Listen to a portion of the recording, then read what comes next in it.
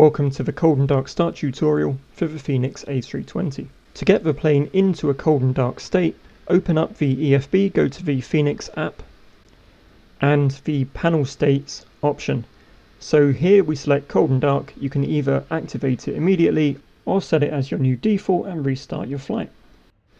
With the plane in a cold and dark config, head up to the overhead panel, turn on both batteries, turn on external power, turn on the fuel pumps and set the IRS to nav.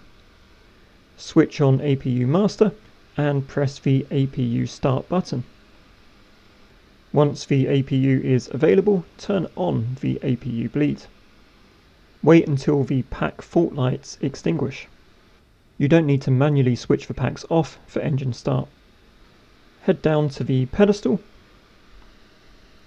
set the engine mode to start and flick the starter on for engine number 2. You'll see engine 2 start to come to life automatically. When it's ready, you'll hear a click, shortly followed by an available message on the ECAM.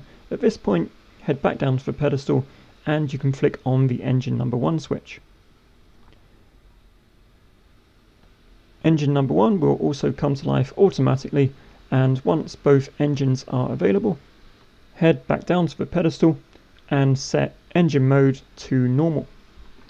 Returning to the overhead panel, we can now switch off the APU and APU bleed, and of course the external power.